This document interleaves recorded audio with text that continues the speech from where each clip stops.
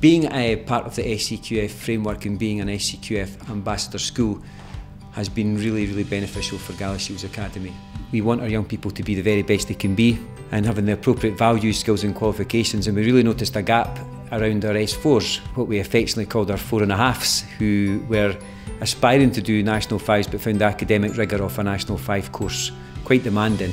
So we saw a gap and we thought, we needed to equip them with level 5 qualifications. We started to work with staff, and really a lot of the energy came from them and how they identified really great courses that they were interested in, reflected their own interests, reflected the groups of learners coming through, that could really help them.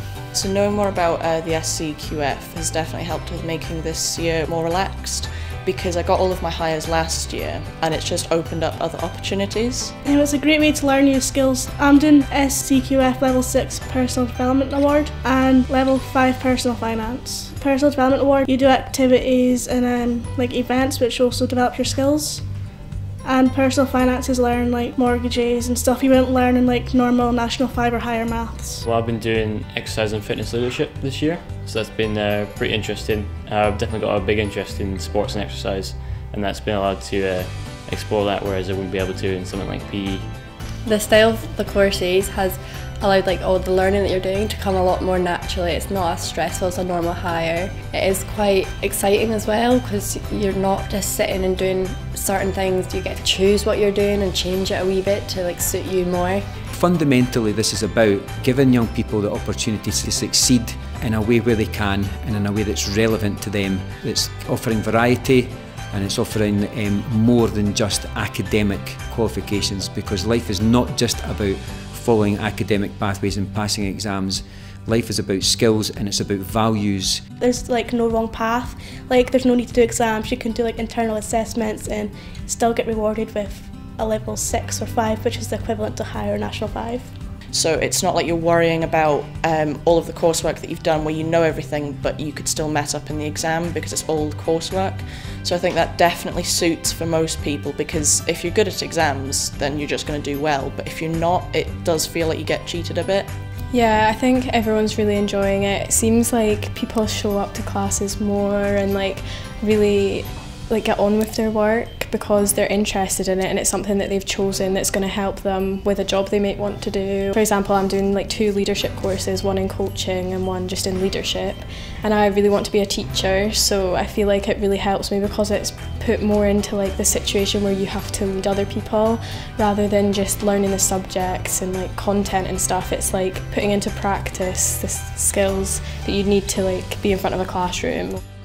The transition after secondary school is competitive, and we want to make sure our young people have the qualifications and experiences to demonstrate how fantastic they are. We have outstanding young people who will help society to be and their communities to be outstanding, but part of that is having qualifications and things on their kind of passport as they move on. So having really a wide range of level 6 qualifications is a real currency at the end of the day. Companies and universities and colleges that understand that hard currency, so it's very important that it has that status.